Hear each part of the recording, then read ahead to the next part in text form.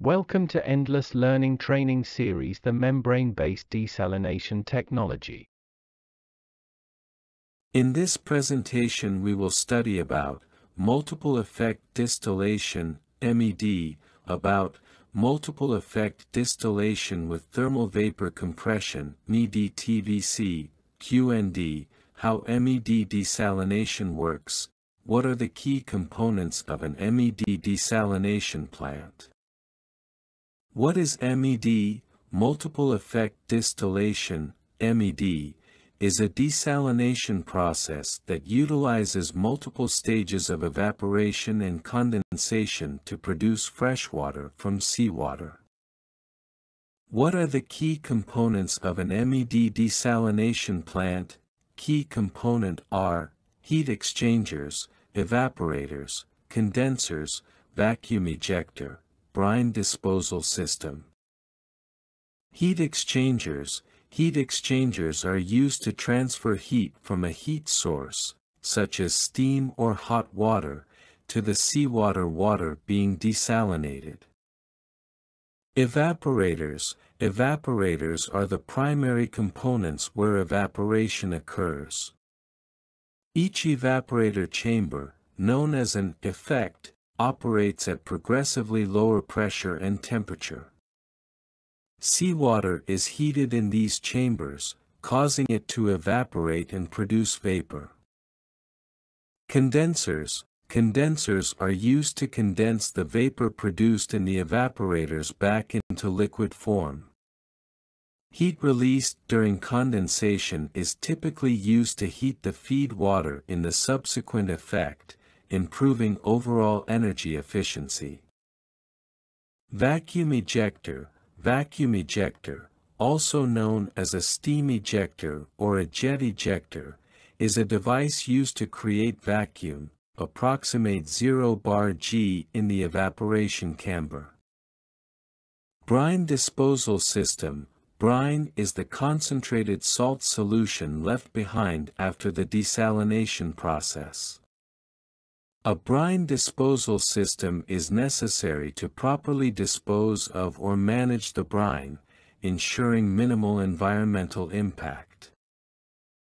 Working process. Feed water intake. Seawater is drawn into the desalination plant from a natural source. Pretreatment.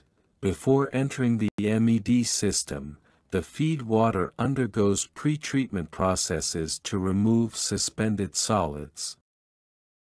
First effect, evaporation. The pretreated feed water enters the first evaporation chamber, known as the first effect.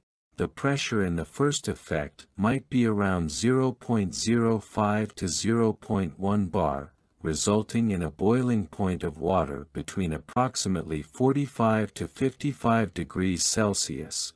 Flash evaporation would occur at a temperature slightly below this range. Second effect, condensation. The vapor produced in the first effect is transferred to the second evaporation chamber, known as the second effect.